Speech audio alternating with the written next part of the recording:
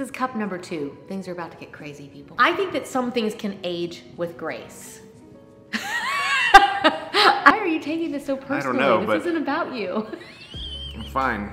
Move, go somewhere else, start over. You had one more bonus one. I had one more bonus one. I thought of this at the last minute. I don't know, you shouldn't say this. No, maybe you shouldn't say this. See, this is why you should watch the videos that we put out all the way to the end. Hello and welcome to the house, Valentina. I'm Valentina and my husband Jack and I are hanging out talking about what makes your home look old. And we're like, ooh, that's kind of mean and kind of below the belt. But we were talking about the fact that, you know, when you go to Europe, we stay in a lot of Airbnbs that are really beautiful and they're rustic and all these design magazines, they're always showing these like crumbling walls. Yeah, the paint's falling off the walls and the hardwoods are kind of weird and you're like, oh my God, it's so romantic. So cool. Yeah. And then there's like this other version of the house where it just looks old. We are 100% guilty of several of these. We definitely had, I think, every single one of them in this house when we first bought it. We did. So we're definitely gonna be giving ourselves a hard time as we go along today, but I hope we'll have a little bit of fun. We hope you'll hit subscribe before we get too far into this video. Give the video a thumbs up and let us know which one of these you are totally guilty of, which one you have removed from your house, which one you're hoping to remove. Old doorknobs. I think that that's one of those things that when I go into homes, because of course we do real estate and design, so we're in houses all the time. One of the first things that everybody changes when they buy a home that's older are the doorknobs. Now, back in yesteryears, and especially in Europe, we had some amazing older doorknobs that were incredible. And I remember when we got here, I was like, oh. Yeah, like they were heavy and like handmade and like things crafted into them, like a lion's head or something like that. Yeah, or just like the design itself. Like you're right, it was heavy. Yeah. And there was something significant about it. And here they're made of like aluminum foil or tin foil or something, and you're like, you grab them too hard and they fall off the door. Yeah, actually they do. And I think a lot of the brass ones from the 90s, they just make the house feel old. So it's not that having a certain color makes them look old, it's all about the quality. I think the design itself, if you have, we have the brass ones from the 90s that just look so tired and old looking. We actually haven't changed them in our office either, which is always on camera, and you guys are very polite not to point it out. It's kind of like that. A few of you are do point it out, not so polite. What's with the knobs, kids? Come on. You know what it is I think sometimes I want to save up for something really pretty. Now, you can also just do some basic ones from Home Depot. It doesn't have to be outrageous. I personally love the dark bronze look. I love the black ones. Yeah. I think that those are really timeless. The silvers and golds, as we like to call it, you know, it comes and goes. But the black is just something that's not really gonna go out of style. Okay, so while we're talking about things that look old, let's chat about the rusty faucets, because I feel like that a rusty faucet is just a dead giveaway that something's just really old and not maintained. I mean, I think that some things can age with grace. That may not be the best example. Let's go with my example. That's true. I'm almost 10 years younger. Okay, so she's the good faucet, I'm the rusty faucet. No, but it is true that when you can have a really nice older faucet.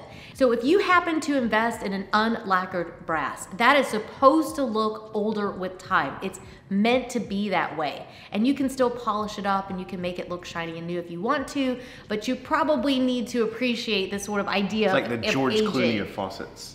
Yeah. Let's go with that. I recommend hopping on inexpensive places like Home Depot if you want an inexpensive fix that you can just do really, really quickly. Now there's some other places you can look where you could upgrade to something a little bit nicer. And I love brands like Brizo. Rejuvenation's actually a great place to look for really good quality. Stuff, yeah. You're looking for something that's a heavier weight and will stand the test of time. Think about how many times you touch your faucet. This is one of the things in your house. Unlike a picture that just hangs there, your faucet is touched constantly. So I personally would invest a little bit more. 3. We kind of alluded to this one before. We talked about peeling paint. Peeling paint is not good if it's on the exterior, if it's on the interior. Like I've started to notice parts even on our own house on the exterior where I'm like, ooh, I've got to get the painter out. I've got to get on his schedule and get him out here because it just happens pretty quickly. And one of the things that I tell people all the time is that you really need to keep your paint updated on your house. It's not just because you want to pretty it up and you want to change something. It really is one of those maintenance things. So I think peeling paint is a dead giveaway. It just makes the house look old and crumbly, and it's a little bit like having just a super wrinkled face when just a little moisturizer on there would go a long way. I'm feeling really attacked today. Why are you taking this so personally? I don't know, this isn't about you. I'm fine. No big deal. Oh, baby. You're triggering me. I'm sorry. I started face cream, but I think I started like 30 years too late. I think so. I think you did. And 20 years of But you know what? no When you're 80, you'll help. look better than you would have if you hadn't used it. That's true. So paint your walls, get that peeling paint off, and use moisturizer, folks. Oh my God. All right, next up we have wide grout. I know that sounds really specific, but we had this in one of our first homes. It seems like a thing that was like really in for like a number of years, like I don't know who decided the 80s and that. 90s. I think whoever decided that was the person that didn't clean it. Or they ran out of tile and they're like, this is so popular in Europe. Yeah, we'll wide have like grout. a 6-inch grout. You can drive a Hot Wheels car down it. Okay, it's not really that wide. No, but they're pretty wide. But yeah, I think that if you have some tile floor in your house and you've got that wide grout, it's a dead giveaway. We're getting ready to renovate this new home that we've just closed on with our investor, and we're gonna be turning it into hopefully an Airbnb that you guys are gonna be able to visit. But I noticed immediately the wide grout, and I'm like, oh, I hate wide grout. First of all, it looks dirty. It always looks dirty. It always looks dirty. You can't clean it. It doesn't matter how much you clean it, it just looks because dirty. 9 times out of 10, they did it in dark color too. Yep. It wasn't even they did a wide in and a white. if it's white, then it's really hard to keep clean. You just can't do it. Just don't do it. Wide grout. So, if you have wide grout, what the heck are you supposed to do? Well, personally, just move, go somewhere else, start over, call it a day. Or we could rip it out, which is what I plan to do. It's easier. I'm hoping that's what we're gonna get to do in this property. I think that's such an easy thing that you can do is just rip it out and lay something new. The other thing that you can do is that you can actually paint your tile. I think it's actually, there's so many ideas on Pinterest. I've pinned a bunch myself. You can see ideas of how you can paint your tile. When we, they were like, Can I say it? What were you gonna say? I was gonna tell them a little secret. What? If you haven't been around the YouTube channel a super long time, here's a little bit of insider information, guys. Don't tell anybody. Before this was all black, this was pink when we moved in. Yep. And we didn't have a lot of money. Nope. So guess what we did? She did. I came home one day and she painted the pink tile. Yeah. Black. Yeah, you can paint your tile. You Totally really can. And that was near a heat source. Yeah, and it was great. We It had was it amazing. like that probably for at least a year. None of it chipped. It was just amazing. Now, I will say though that the Roomba on the did, floor, yeah. it did tear the tile up because I didn't seal it. So if you're gonna do it Yeah. on the floor where you're gonna be walking, I suggest sealing it with a matte poly because that way it'll keep it to where you can walk on it. This was actually yours, and I thought this was a really good one because this is something that you always notice. And I noticed as soon as I walk in a house, and that is the countertops. Yeah. Dead giveaway. Dead giveaway. If you feel right now your house is a little stale, check out the countertops, and that's probably what's triggering it. Yeah, and it's kind of hard because countertops aren't always the easiest things to fix. No. Like if you have a dated granite, a lot of there's like one that everybody did. We were overseas for it. We missed out on it. I don't know. I can't think of the name. I've never heard of that.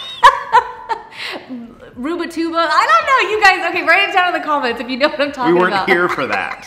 We missed out on this trend. It wasn't happening in Europe, but everyone in the US was putting in this one granite, and people hate it. They hate it now. So you could have outdated granite. A lot of times those tiled countertops. Oh, guys. Oh, it's Food like trap. nails on a chalkboard to me. It's like crumbs everywhere and they never leave because they get stuck in there. We've had those. We've lived in 24 different places, Yes. so we've had a lot of had things to. all these things. Yeah, so we've had that, and it's a nightmare to try to clean wide grout tiled countertops. It's a nightmare. Yeah. I think also Korean countertops can look a little bit old if they've gotten chipped. So Korean countertops, laminate, a lot of these materials can look just kind of, they can look dated, but they can also look old because they can look really tired. They discolor and stuff. Yes. Like it stains real easy, Yes. and it's just really easy to make them not look clean at all. Yeah, I think that's why. Korean is actually all these materials, you can still use these materials. So I think that if you've got chips in them, that's gonna be a little bit harder to fix. You might wanna see if you can find a DIY for being able to fix something that's chipped.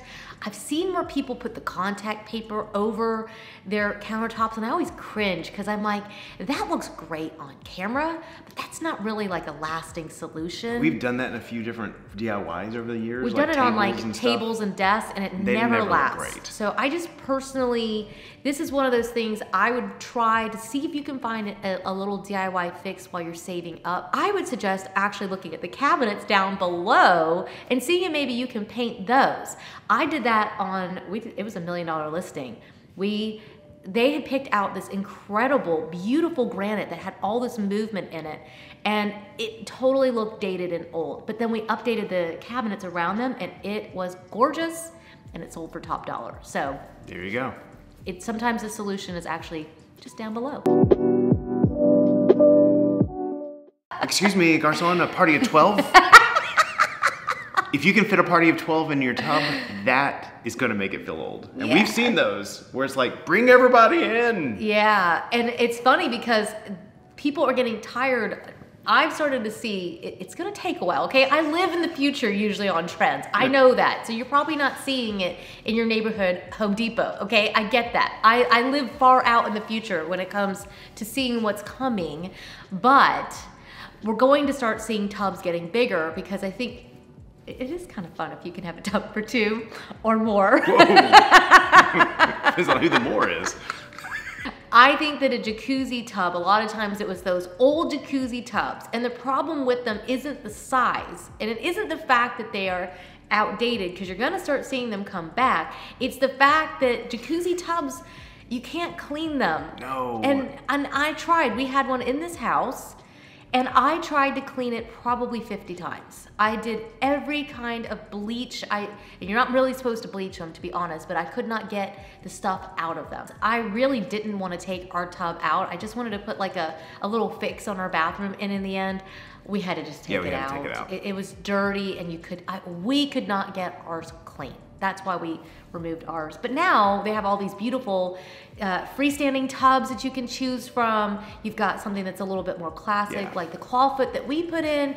You've got these modern ones that I've been eyeing. You can even do a drop-in tub or a standalone with like, gorgeous like brickwork style tiling around it. There's a lot of things that you can do that will help just feel new and fresh.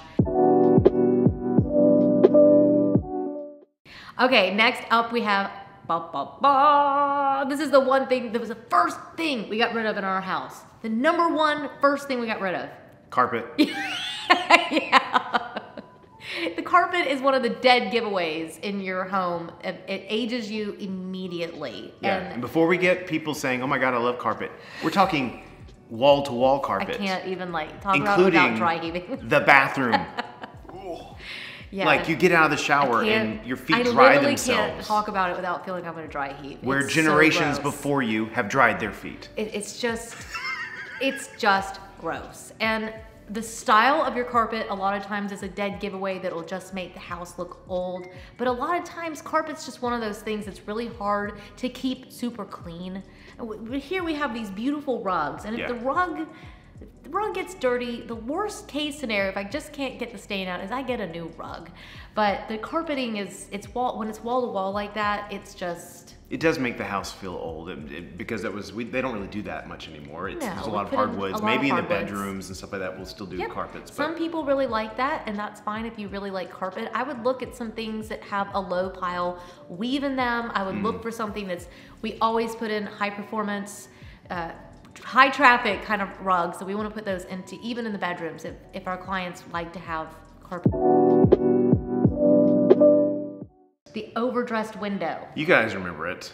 There's 19 straps holding things back. There's stuff on top. There's layers. There's poofy things. We had these. I built them one time for you. I got a little bit nostalgic because like I grew up with that. I built that. The thing up on top with the wood underneath it. Yeah, the little valance. And all the poofy stuff everywhere. Yeah, like we had a lot of fun with that, didn't we? Swag everywhere. Yeah. I never did swags, but no, I didn't. No, but we still see them in houses where and it feels, as soon as you walk in, you're like, whoa, time travel. Yeah, it's like, oh, this is not just dated. It just feels old because those things collect dust. And unless you take down your curtains or have them professionally cleaned, it's like a dead giveaway. And I personally just love, I was like, oh, please take the curtains off. No, dude. It's like the braless movement. I don't know. It's like, just take it off. Love that movement.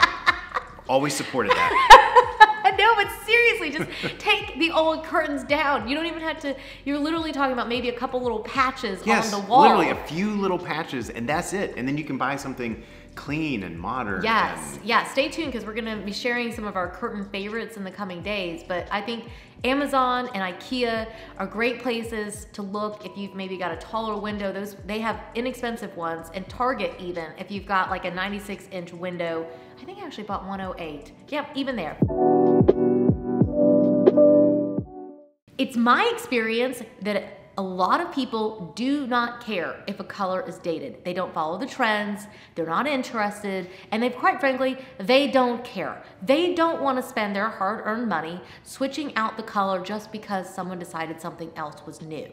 The problem with that is that it's not just the paint color itself that makes the house feel old. It's also the fact that the paint over time, it just doesn't hold up very well. It does. It gets super dry. Yeah. If you're defending your paint color, it probably means it's been on the walls long enough that it's starting to dry out. Yeah. It's starting to kind of crack, and it just looks tired. It looks like a tired skin. Yeah, and it gets like hand marks on it, and just kind of gets grungy. So if you start the sentence with, I love my paint color, I'm not changing it, then it may be time to just update it even. Just refresh it. So when we painted this room, when we first moved in, I've talked about this quite a bit with you, the house, this center room was actually a beige color. I did not actually hate the beige color. It just looked really, really old, and when you touch the walls, it was really, really dry. Yeah, dry. And it took a lot of coats of paint to get that color just gone because it was so tired. And I think that's what happens over time, is that it's not just the color itself that makes it feel old, it's actually just that the paint needs to be updated. It's a maintenance thing. You need to maintain the paint in your home, and it's a good excuse to switch the color. Or update if you love blue, but maybe baby blue from whatever, the 80s isn't in style anymore, but you can just pivot a few shades away and suddenly you're right on trend and you still have your blue. Yeah, and same for exterior as well. And we have plenty of paint videos out there. We'll just leave some links for you guys if you're interested in thinking about what kind of colors you might want to update with. We'll leave links down below in the show notes for you. Yeah. Wallpaper borders. Yeah, it really makes the house look old. If there are geese marching in your kitchen, I'm so sorry, but to let you know, that's part of what's making your house feel old. Let the geese go outside where they belong. Yes, set them free. Set them free. Let them free. Yeah, I think that it is true that nobody's doing wallpaper borders anymore. It peels, it cracks, it falls down. The wallpaper border is just... Because wallpaper itself can date the house, and it can also make your house look old because it crumples and crinkles and all that kind of stuff. It can do that. But wallpaper can also be really cool. It can be a great tool that you use in your home. But the wallpaper border it's just old, it's dated, and it's not coming back. Yeah. It's just, it's a fax machine in your house. Just get rid of it. Do you have one more bonus one? I had one more bonus one. I thought of this at the last minute. And I just love saying this word, so I'm going to try to fit it in the video. Are we gonna get in trouble for you saying that? I don't think so. It's in reference to a light. They'll know what we're talking about. Yes. It's not a dirty word. Yeah, but I don't know if we get censored for it. I'll just say it and we'll figure it out later. Just leave off the ending. The boo, light. You guys know what I'm talking about. Oh, Jack. You turn it on and you're like... Jack, I'm like knocking my coffee over. There we go. We let him say it. We talked earlier about freeing it, so free it. It does not belong in the house. And by the way, we did have one recently. Oh, no, we have them in our closet still. The light. That dates your home. It makes your house feel old because it was a trend at some point. Apparently, no one ever turned them on. They just sold them left and right. And then some kid at night is like, oh. It was probably a guy that sold them. I'm sure it was. Probably a guy that designed it. Yeah, more of a type of guy. These look great in my house. See, this is why you should watch the videos that we put out all the way to the end. Yeah. We always save the best for last. Jack goes unleashed at the end of these. Yeah, if you want to see the uncensored, uncut version, go join our Patreon, because that's where we let him say whatever he wants. God, it's so much fun. Just run free. We just post uncut versions of extras and stuff on there. And a bunch of other stuff. But yeah, join our Patreon if you haven't already. Yeah. But yeah, I do think that style light, it's an instant just like, ooh. Like, everyone talks about it. Yeah, they do. I think there's memes about it. There's all kinds of, like, it's everywhere. Yeah. But they're still everywhere. You see them everywhere. You're inappropriate. Yeah. Release the girls, release the geese. That's the two things you should pick up from this video. Oh, jeez, Jack. Well, on that fine note, thank you so much for joining us.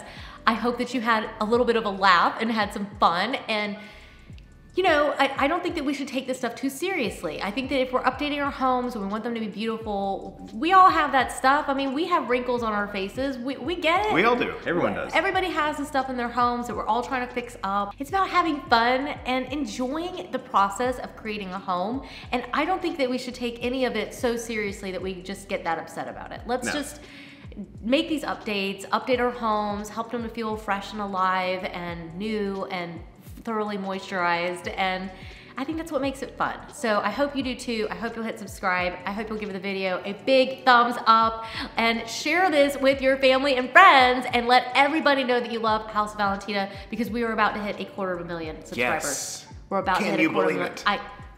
Mind-blowing. Thank you so much to every single one of you that's already hit subscribe, and just let everybody know so we can just keep growing the channel. And yeah, then I'll be motivated to start that second fashion channel that I've been talking about. Yes. So thank you again for joining us, and we'll see you guys in the next one. Oh, I always hate this part. You have to let everybody go. I know, we have to say goodbye. Okay. Bye, guys. Bye.